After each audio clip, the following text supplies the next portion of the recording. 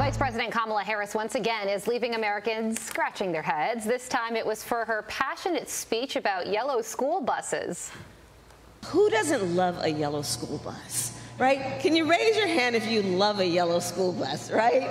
Just, there's something about the, and most of us, many of us went to school on the yellow school bus, right?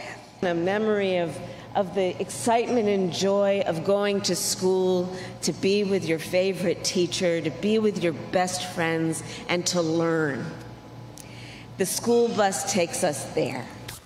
Jimmy Failla, the host of Fox Across America, Fox Nation, joins us now. Jimmy, have you ever heard anyone repeat words so close together, so often as Kamala? Well, this is why she's had enough staffers quit to fill a big yellow school bus. Oh. Kamala is the Times Square Rolex of people.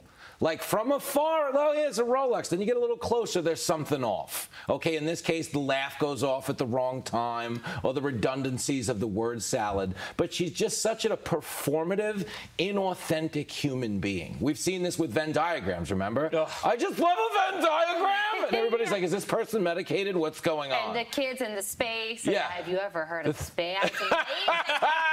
I saw somebody on Twitter say... Jimmy's getting in on the act. Look at that. Well, I saw somebody on Twitter say that it sounded like she was about to start singing the wheels on the bus. Well, she was that close. Hey, she just had a birthday, which is a commemoration of the day you were born because your mother gave birth on that day. Yes. So, happy birthday to Kamala. Yes, we'll be talking about another person's birthday later on in the segment. Oh, tease. I mean, while Kamala was focusing on buses, Biden was focusing on planes. Watch. Some airlines, if you want 6 more inches between you and the seat in front, you pay more money. Look, folks, these are junk fees. They're unfair, and they hit marginalized Americans the hardest, especially low-income folks and people of color. Jimmy, what's more idiotic, that theory you just heard from President Biden, or the mayor of New Orleans saying black women aren't safe in coach?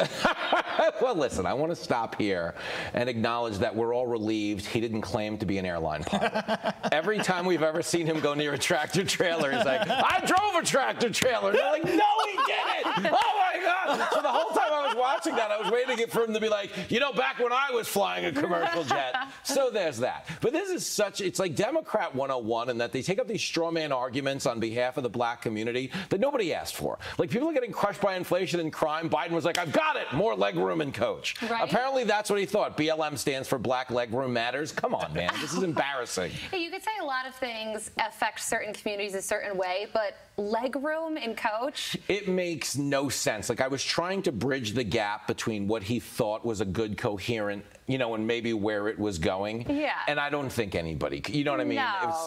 I don't want to try to speak Biden. I think it's a place you've got to get to, like, as a method actor. Right. Yeah, it's a dark place. You got to really. Next thing you know, I'm excited about school buses. I can't have this on me. Back to the birthday topic. Oh. So social media users, they're celebrating Hillary Clinton's birthday. It was yesterday. She turned 75.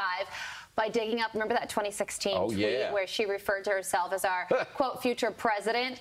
That was on, like I said, 2016, right before she lost to Donald Trump. So this was circulated on social media yesterday. Cute kid. Cute. Oh, she was a cute kid. Give her that. And to be clear, okay, it's not wrong if she wins someday. You know, as much as we're laughing at her she now. She did say future. Future, but she didn't say when. This is my favorite Hillary Clinton video, by the way.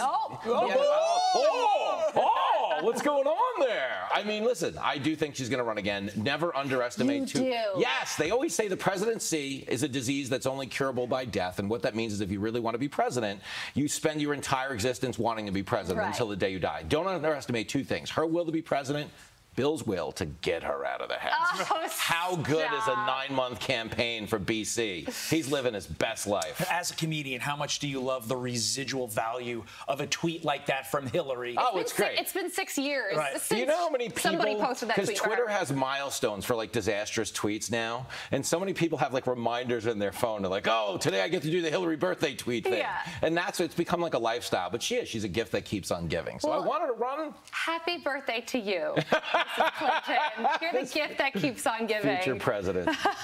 Jimmy, you are as well the gift that keeps on giving. Thanks, Jimmy. Thanks for joining us this morning, as always.